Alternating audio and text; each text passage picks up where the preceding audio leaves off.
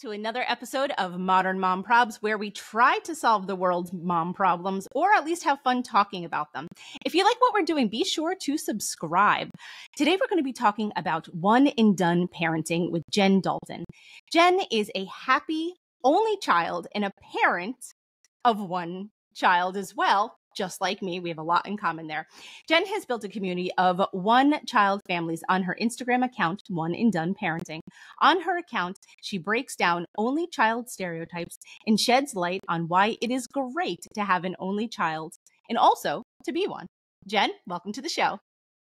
Oh, thanks, Tara. I'm so excited. I'm a huge fan, and I love this conversation that we're going to have, especially because we're both only children with only children, and that's a pretty unique thing in this world. It really is. And anytime that I meet someone else in that same situation, I'm always like, let's talk about it. And I was originally going to do this episode alone. I had been planning an episode about one and done parenting for months, literally thinking about it. It was like on my list of to-dos.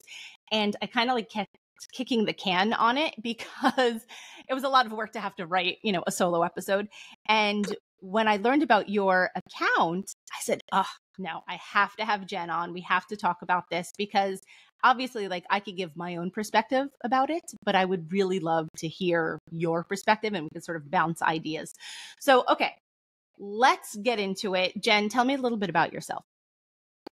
Yeah, so I'm obviously a happy only child, raising an only child with my husband, Chris. I started dating senior year of high school, so we've been together a really long time, 14 years.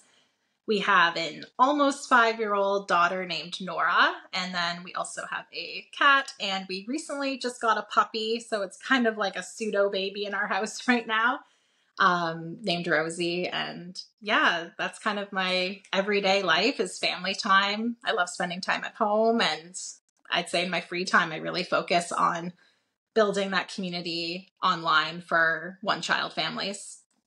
Yeah.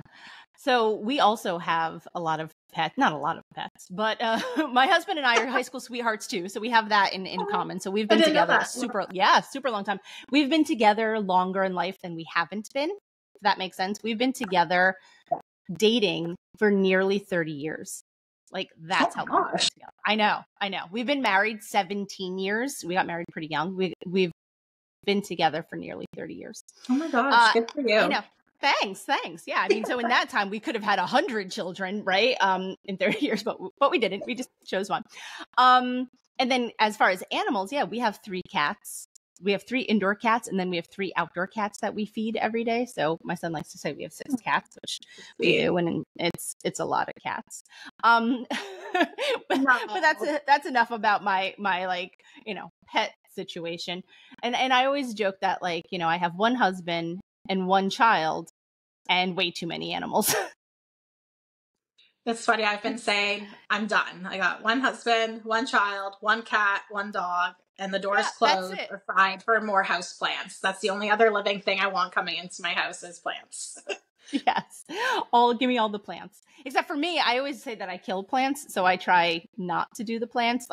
My son, thank God he's alive, because at the rate that I kill house plants, he's lucky that he's as safe as he is.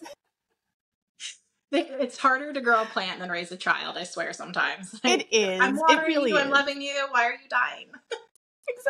Exactly. So Jen, what led you to be a one and done parent? Yeah, I did not plan on being a one and done parent.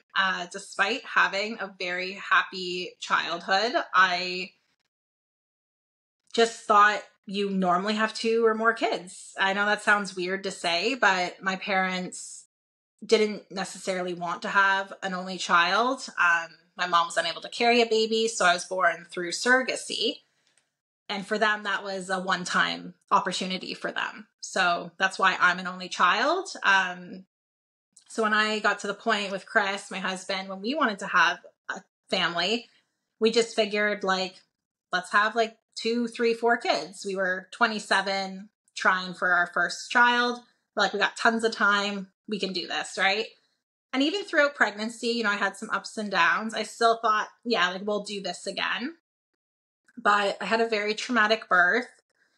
I had a failed induction, and that led to an emergency C-section that I actually had to be unconscious for. The numbing wasn't working, unfortunately. So literally I didn't see like the birth of my child happen. And even my husband didn't, because the rules at the hospital were if someone, excuse me, if someone's unconscious, you can't have like someone who's not a medical professional in the room with you. So neither of us saw our child being born, which is still kind of crazy to me and sad, to be honest. And then she was in the NICU for a week, which I know compared to a lot of parents who are NICU parents, that's not that long of a time, but it felt a really long time, especially after what felt like an unsuccessful birth to me. I was unable to breastfeed, and I literally tried to meet with a lactation consultant at the hospital 3 times, and they never showed up. And yeah, I know. Isn't that crazy? Yeah, it's like a reputable hospital. It's one of the best in our area. So yeah, all that together just really kicked off motherhood on a really bad foot for me. You know, you see on Instagram, like the moms like punching the air, holding their newborn baby against their chest. And like, I really wanted that. I know you shouldn't go into it with high expectations, but I felt like that is what was going to happen for me. And then when it didn't, it sucked. So then when we went home, you know, like we're adjusting to parenthood, and for both my husband and I, it was a way bigger adjustment than we thought it would be. We're very successful adults. We have good careers, own our own home. We were like, yeah, like we have on paper, like we are ready for this. And I don't know if it's our personalities or what, but being a parent is really hard. And by the time she was 2 months old, I remember it so clearly. It was like 2 months postpartum. It was a Tuesday. My husband came down from upstairs, and he was exasperated because him and I were going back and forth trying to get Nora down to sleep. And it had been like that since day one. It was just really stressful. And he looked at me and he was like, I cannot do this again. Like, I can't have any more kids. And as a postpartum woman, hearing that, you're like, whoa, that hurts. Yeah. But it almost like it hurt not in the way you would think. It hurt because I felt the exact same way.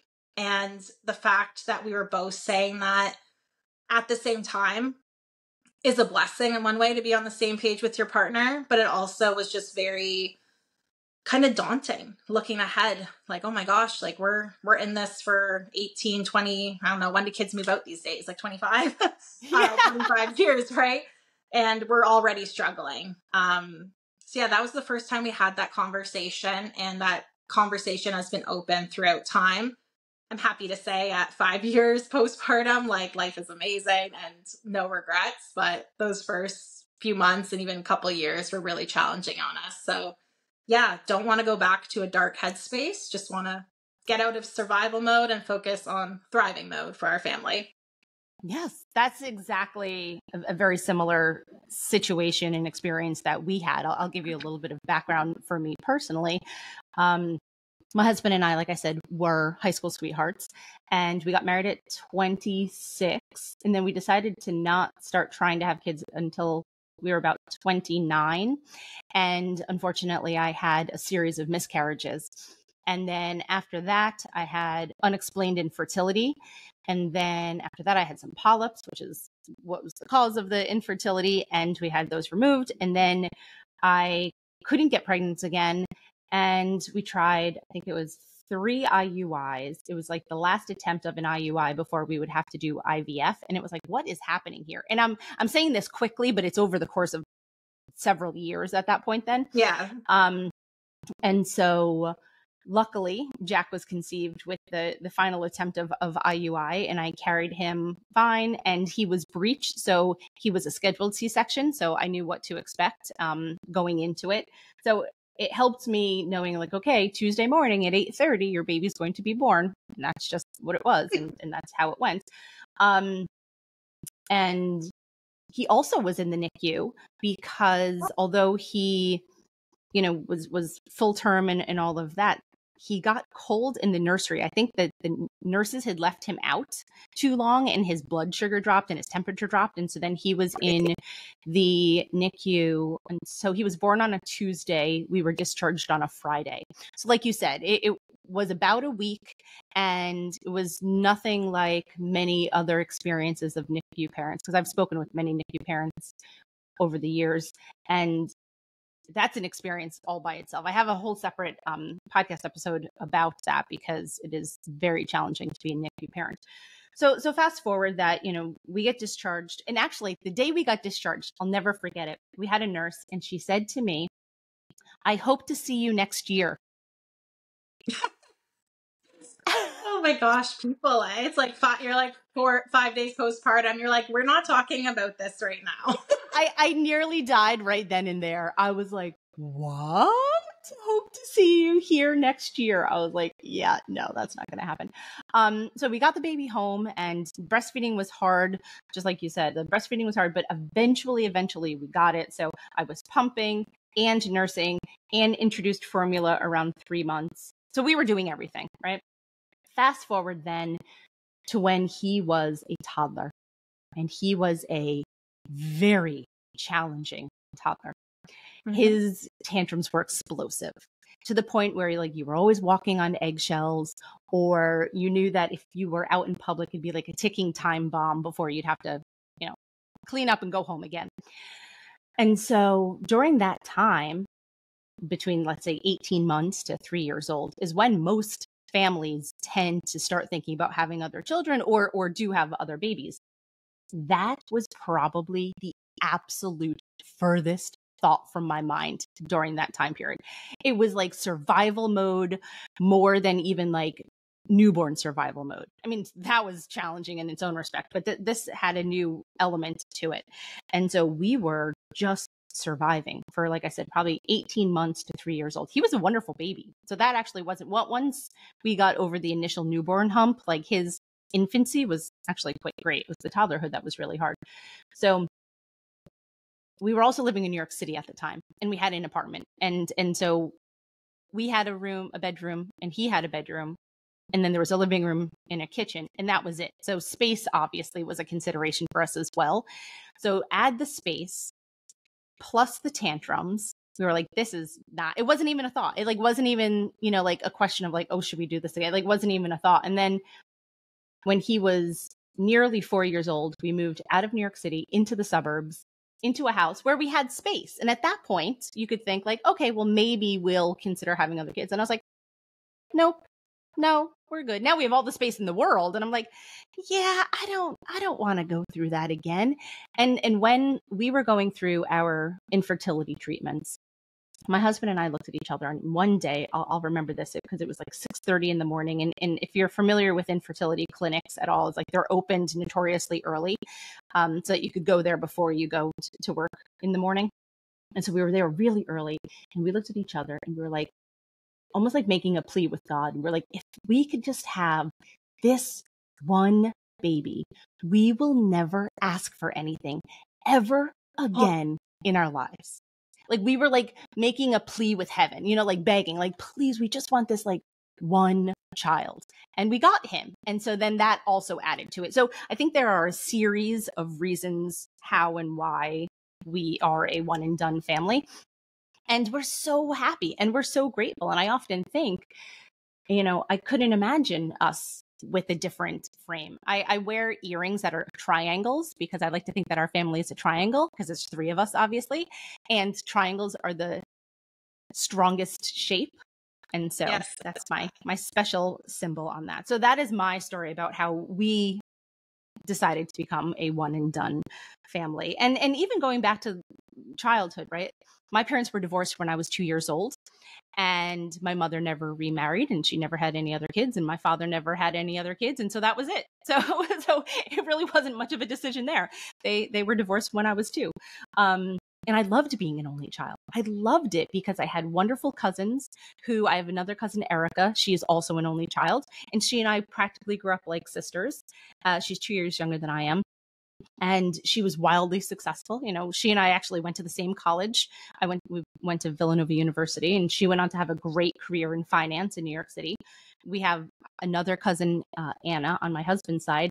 She is an only child, and she's an attorney. And so I often say that, you know, these only children do really well because they have their parents not only undivided attention and love and support, but also the resources, right? So that you're able to go to the schools that you can get into and excel at, and all of that. So that's my spiel on that. I also have an only child cousin 2 years younger than me, and my husband also has a cousin on his side who's an only child. So many odd similarities. That's a lot of similarities, Jen. I have to say, that's incredible. I'm gonna have to get to New York again.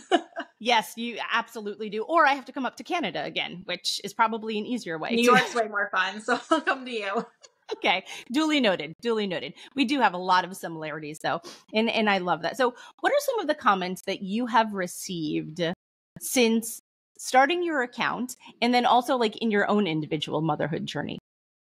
Yeah, what's great about being an only child with an only child is the people who know and love you aren't going to insult only children and project stereotypes, right? So in terms of my like social circle, it's been great. Very supportive. A lot of my girlfriends don't have kids. Some of them want to remain child free. Others are waiting till, you know, mid to late 30s to have children. So yeah, I got a good mix of child free, waiting. I have some other one and done mom friends in real life. And then all my friends or cousins that have multiples, they're very supportive of our choice. And I think a lot of modern parents can understand why someone would make that choice. I did hear occasionally in the beginning, like, you know, you might change your mind down the line. And that is true. You could change your mind, right? I don't think that was a very supportive comment at the time because I was clearly struggling with my mental health. But aside from that, I've never had like an only child stereotype like thrown in my face, not even growing up and not with having my own child now. But in terms of the online comments, yes. Yes, people are very opinionated. And I think what I don't love about the comments is it's very black and white. So like if you're an only child and you're sharing your experience and you're saying like, in my experience, I didn't enjoy being an only child. That is super valid. Like you can say that. That's your truth, your story. Mm-hmm. But then to turn it around, someone else might say, all only children are lonely. All only children are maladjusted or selfish and whatnot, right? And we know those are all stereotypes. Like they literally stem from like the 1800s. It's crazy that we're even right. using these stereotypes, but they've just been perpetuated after generation. And most people know an only child, and most people don't believe they follow those stereotypes. So yeah, getting the comments, like the typical comments, selfish, lonely, maladjusted.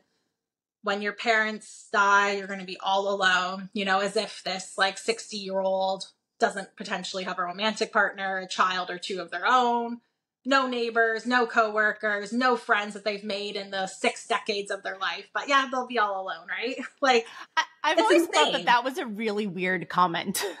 I get it a lot. It's like people literally will send me DMs and be like, you're insane for having one child. Do they? Yeah, and they're like, you need help. I've been told many times that I need mental help because I'm choosing to have one child. They're like, if it was like you had a medical reason or, you know, you're separated or whatever, like that's okay. But if you have the ability to have another one and you're choosing not to, like you're a bad mother for not having another kid, like your only child was going to hate you when they're older because you didn't give them a sibling while you could. Like it's super mean. I've got tough skin. It doesn't like no sweat on my back type of thing, but it is just terrible to hear. And what really hurts is I imagine that some real people are hearing this in real life, maybe not as so aggressive, but maybe in more of a passive aggressive way. And I hear that from moms in my community, you know, their parents, their in-laws, friends, siblings will say, like, you are doing a disservice to your child. And I can't imagine someone who I love and respect saying something so cruel and insensitive to me. Yeah. I think a lot of it has to do with like breaking those generational cycles too. Like how you use the word like modern parenthood. And I think that's really true. I think there's something in modern parenting that respects the only child or the women in the couples who choose to be child free. Yeah. 100%. Yeah. What is your favorite thing? Well, it's sort of a two-part question. What's your favorite thing about being an only child? And then what's your favorite thing about being one and done? Yeah. So as an only child, I think I really benefited from having all my parents' time and resources. Regarding, say, financial resources as an example, my parents are blue collar, worked really hard, saved really hard to give me an incredible life. They paid for all my university education. They helped me buy my first home. And there is no way they would have been able to do that and also retire at a reasonable age if they had more than one child. So I'm forever grateful for them because that gave me a massive jumpstart on adulthood. And then regarding like time growing up, it was fun, like my mom every day sat at the kitchen table, helped me do my homework. I really think I get my good work ethic from the time and focus and patience that my mom was able to give me every day. And then, in the summers, we spent our time adventuring, going on day trips. I could bring a friend whenever I wanted. So I have really good social skills from being around other children a lot of the time who maybe have parents who do different parenting styles or have different lifestyles. And I think only children are really forced to be social in an uncomfortable environment so that when you become an adult, you are naturally really social in any environment. And I know I can say that is true for me. Do you feel that about you being an only child as well? 100. Oh my gosh, 100%. Yes. Like, excuse me, 100% yes, because I can go just about anywhere and start chatting with somebody and strike up a conversation. And even my son, if we go to a playground and it's just like he and I at the playground, he'll make friends wherever he goes. And they'll start talking about, I don't know, Pokemon or, I don't know, Roblox or Minecraft, whatever it is that 10-year-olds talk about. They talk about all of it, by the way. But he does. He always makes friends. And sometimes you would think that he's a shy kid in like larger group settings, but one-on-one at a playground, he will 100% of the time make a new friend and strike up a new friendship. And so I love that for him. And I know that that's how I am going places too. And I've never been afraid to go anywhere alone, meaning like this is like pre-Jack, but my husband used to have work conferences in Orlando, Florida by Disney World, Universal Studios. I used to tag along with him while he was at the conference and I would go to the theme parks by myself. So here I am like a 30-year-old lady, and it was the absolute best. There would be like single rider, and I was like, me, and I'd go on like all the rides. And I remember this was the year that the Harry Potter world just opened up at Universal Studios. So this was like, I don't know, maybe 12, 13 years ago. And I was right in line at like 8:30 in the morning, ready to go. And they opened up the gate and I literally like ran, 30-year-old lady ran to Harry Potter world. And it was so cool. And I had the best time. So like I can have fun by myself. And I think what you're saying too is like, you can also have fun by yourself. And so that's what I hope that we can instill in our own children. And I know sometimes my son will be like, I'm bored, but I think that's also sort of a case of like wanting to play video games and that's trying to bait you into saying yes. Yes, exactly. That's more of like a generational thing with the video games, I think. But I love being able to just be alone and if I wanted, not that I do, but if I wanted to go to the movies by myself, I would and I could. And my mom, like I said, my parents were divorced when I was 2, and so she's remained single all that time. I say to her, like, oh, go to the movies, like go out to lunch. She's like, I can't do that by myself. I was like, of course you can. She's like, no, I can't go like somewhere by myself. People will see me. I'm like, yeah, that's okay. too. No one's worried about you going to the movies by yourself. It's fine. Excuse me. It's totally fine. So that's sort of the difference, is that she does not like to be alone in public settings, and I am totally fine with it. I mean, not that I'm like running to do everything by myself. I'm not. I love being with my friends and my family, but I'm just saying that I can go to a theme park and have the best day ever by myself. Absolutely. Yeah, I think that is a huge benefit of being an only child. Is I think in some ways you get the best of both worlds. You know, you get that peaceful home where you're the focus, and when you want quiet time, you know, I'm sure most parents are happy to have quiet time, right? You're able to get it. When you want to have friends over, you're more often getting the yes. Of course you can have a friend over. You know, you're not having to be fair. Well, you know, your brother got a sleepover last night and we're kind of tired from it today. You know what I'm saying? Yeah, so yeah, I absolutely. think you get that opportunity for like some special social times with your friends as well. Like, for example, 2 weeks ago, we rented a cottage up north, and we were able to bring one of Nora's school friends with us, and her mom came too. That's so sweet. My daughter's 4. Like, she gets to have a friend over for vacation. That is kind of wild to me, to be honest. Like, you know, that's such a great opportunity. And now, like, we're hanging out almost every day. Like, they're best buddies. Like, it's so sweet. And I don't think we could have mentally handled having multiple little kids also bring other multiple little kids with us on our vacation. Yeah, it would be a lot. It really would be a lot. We're just starting now to get to the point where we are bringing my son's friends to day trips with us. So in the last like 2 days, not 2 days, excuse me, the last 2 weeks, we brought like a different friend to like, you know, different trips, and it's fun. It like makes the experience nice because you get to see them sort of in their element, talking and chatting and hanging out in the backseat of the car. And also like it makes the car ride like 1,000 times louder than a normal car ride when you have multiple kids in the car. Usually our car rides are pretty quiet. Yeah, it's next level. But we haven't brought anyone like away yet like you have, but I think that's inevitable. The parent did come with the child. The parent was there. So yeah, I don't think I'd be ready to bring like a sleepover yet for, you know, a young kid, but sure. But it's coming. That's inevitable, I think. Oh yeah, for sure. I love that idea. And then yeah, what's my favorite thing about being a one and done parent? My favorite thing is getting to say yes a lot.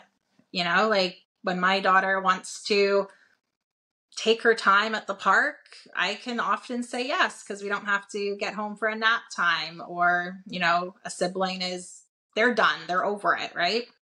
I love that we can go at her own pace. And like I said about the friends thing, being able to say, yes, you want to have a friend over, let's do it. Or yes, let's go to the store and get a new craft that you want. Or yes, let's run to the park and race all as a family. And, you know, me or Chris aren't behind trying to catch up with a stroller, you know, like we really get to move as a trio.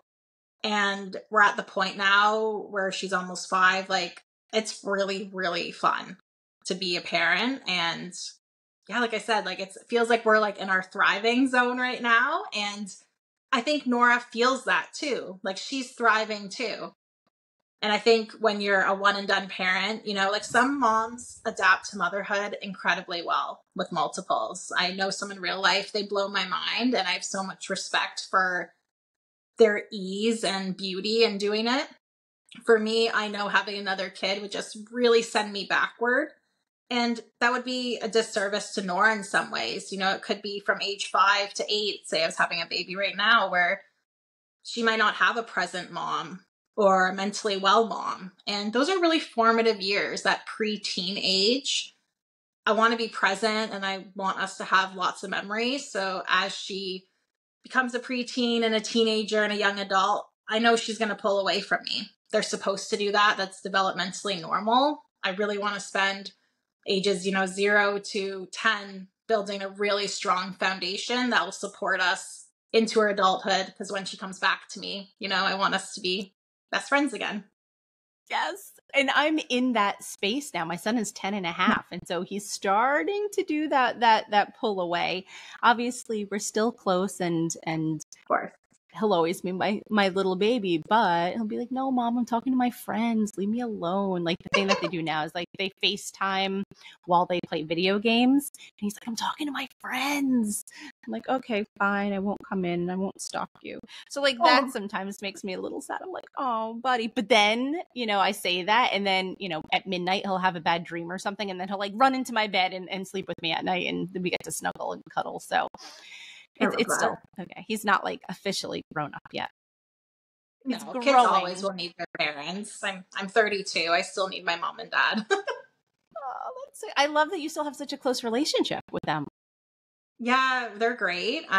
We do live far from each other now. We moved about 5 hours away from them about a year ago for career, financial reasons. No regrets making that decision, but I'm definitely encouraging them to try and move up closer to us because, yeah, I do miss them. And, I think that's another benefit of being a one and done parent. You do have that opportunity, if you choose to potentially live near your adult child. You don't have to pick and choose like, oh, well, one lives on the East Coast, one lives on the West Coast.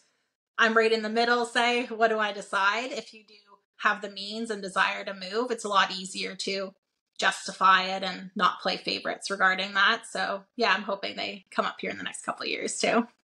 Oh, I hope so. That we've said that to Jack too. Like wherever you go to college, like we'll come in and live near you where you go to college, so you won't be far. So it's funny that you've had the same conversations around that. Mm-hmm. What about cousins? So the only time of year, it's literally once a year, I feel a little sad that Jack is alone, is around Christmas, because growing up for me, I had a lot of cousins, and so there were always kids at the holidays. Now with him, I'm an only child, as I mentioned. My husband has one brother who is child free, and I don't believe that they're going to have kids. And so my son tends to be by himself on the holidays. And so I often think to myself, it makes me sad. Does it make him sad necessarily? Not really. I mean, it's his normal, right? So he doesn't know what it would be like to be in a house full of people. And so my question to you is like, is there ever a time, even if it's once a year, that you kind of think, oh, feel a little bad? Yeah, I'd say it's Christmas as well. Also similar to you, I had a lot of cousins growing up. So, we'd have Christmas morning, my mom and dad and I. Then it would be like lunchtime, going to my dad's brother's house. I'd see a couple of my cousins there. And then at nighttime, we'd go to my grandma's house, and all my other cousins on that side of the family would be there. So yeah, I'd say like Christmases were like rowdy, right? Whereas now with my child, yeah, she doesn't have a lot of cousins.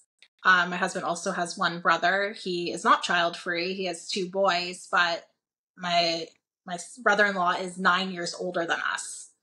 So his kids are 10 and 14 right now. And I love them. I adore them. But obviously it's a different relationship having two preteen and teenage boys with my toddler daughter, right? They're really sweet with her, but it isn't the same relationship as having cousins close in age. We are very lucky that my husband's cousin has an only child daughter as well, and they're the exact same age. So we do live a few hours from each other, but whenever we're in the area or they're up here, we ensure that we see each other. We're planning on going to Disney World with them in November. So I think, yeah, it is hard when they're not near though, because even though we have a few, they're not close by. So yeah, Christmas is the time where I'm like, oh, it'd be nice to maybe have another kid running down the stairs, right, and getting excited. But one thing that I've been thinking lately, you can't give your child everything. They can't have every experience under the roof, and we have to be okay with that, because as a one and done parent, we're able to give our only children experiences that maybe parents and multiples aren't able to give, and vice versa. There's no perfect family size for everyone. It's not one size fits all. But yeah, leaning into that feeling of it's okay if this maybe isn't the ideal way that I think it should go. But like you said, they don't know any different. Like it's your childhood. To us, being only children with cousins, we feel a little sad our only child isn't surrounded by cousins at Christmas. But for our only children, that's just Christmas Day, right? That's still a fun, amazing day that they're having together. Mm-hmm. Exactly. Actually, the other day, my mother called me and she said this exact words. I'm so glad you don't have brothers and sisters. Love that. And I was like, why, mommy? And she's like, my brothers are so mean to me. And keep in mind, they're 70 years old, right? So you would think that they would have grown out of any BS that they had when they were kids or teenagers or even 20 somethings. They're literally, my mom's 68. Her brother is like, I don't know, 72 or whatever. The other one's like 65. And they're mean to her still. Even now. And I mean, that's their own family dynamic. So it's not every family dynamic. But I just thought it was so funny that she called me and was like, thank God you don't. That's like literally how she talks. Thank God you don't have brothers and sisters. It's crazy. My mom's one of three and middle of three girls. And yeah, she loves her sisters. Don't get me wrong. But she complains about them. And, the relationship has ups and downs and yeah, it's complicated. And she'll say the same thing to me, like, aren't you glad you're an only child? I'm like, yeah, I am, because this seems like really it's drama-free living. Yes, you choose who's in your social circle. You can, if a friendship doesn't work out for a certain reason, like you can say bye to them, and it's okay to have someone in your life for a short period of time and then move on. Whereas with a sibling, they're probably the longest relationship you'll ever have. But if that relationship is not a positive one, that can cause a lot of trauma and stress in your life for really your whole life. And there's pros and cons to it. Yeah, I say that to her all the time and to myself. And then that also obviously helps validate our own decision. Yeah. To be a one and done family. Yeah, I kind of like, and not that I'm happy sometimes. My mom has like a little bit of stress, obviously, but sure. It does validate it. And I also just love parents of multiples who are honest about it. Like I have some people in my community who actually are only children who chose to have multiples, and they'll message me and be like, like it's okay, the decision you made. Because like my kids fight all day, every day, 24/7, and it's stressful. And, that also is really validating to hear parents of multiples validating your choice to have an only child. Yeah. So what advice would you give to a family that's sort of like on the fence about being a one and done family? Yeah, it's a tough spot to be. I've been there. Like when my daughter turned 4, so this would have been last September, Chris and I were really considering having another child. We moved into our forever home. We really settled down in our careers. Finances were good. And we're like, you know what? If we want to, now is a good time, right? So we actually took a break from my platform. I said, we're having these feelings. I need time away from social media, because seeing that content a lot, like bigger family content, it's very romanticized. You're a creator as well. You consume a lot of content to create your own content, right? Unfortunately, yes. I consume too much content. Exactly. Yeah. So, you see people, a lot of pregnancy announcements, gender reveals, and just siblings being cute together in a 15-second clip. And you're like, oh, I love that. And that can influence how you feel about your own family. So I was like, I need a break. I'm stepping away. And then Chris and I developed this question we'd ask each other each night. And it would be like, do we wish we had another child with us today that was in our care full time? So, if we're doing school drop off, do we wish we had to do daycare drop off after? If we're at the park, do we wish one of us didn't get a break with a hot coffee on the bench and both of us had to be running around, etc.? And it wasn't always the negatives. We looked at the positives too. When we went to the science center today and had a fun family day, do we wish we had another child with us? And every day we answered no. We really felt content with our family when we took comparison out of the equation. So that kind of asking those types of questions as a couple could be really helpful for people who are on the fence. If they don't know, really look at the day. Do I wish I had that other person with us right now? Journaling is really helpful. Sitting with your partner and writing out, your 1 year, 5 year, 10-year goals. And then if you were to have a child, how do they fit into those goals? They may fit really well. And maybe having a second child is the right decision for you. It might not be, though. If you're having doubts, it's good to explore those doubts before bringing this whole other being into this world, because, children should be wanted. Both parents should feel 100% on board when having them. And I know a lot of people have that second child to give their child a sibling, like giving a human being to someone else.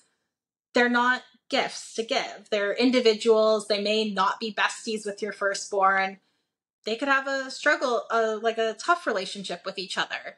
And you as the parent need to be on board for that. So if you feel okay with that, then yeah, maybe a second's good for you. But if not, you're not doing a disservice to your only child by not giving them a sibling. They're going to have a great full life. Having a happy, stable home with happy parents is much more important than a sibling. Yeah.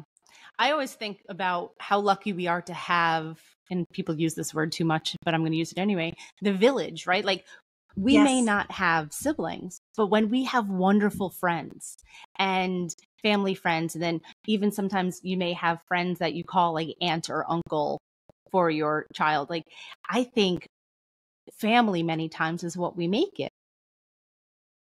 It 100% is. Like I look at my own life.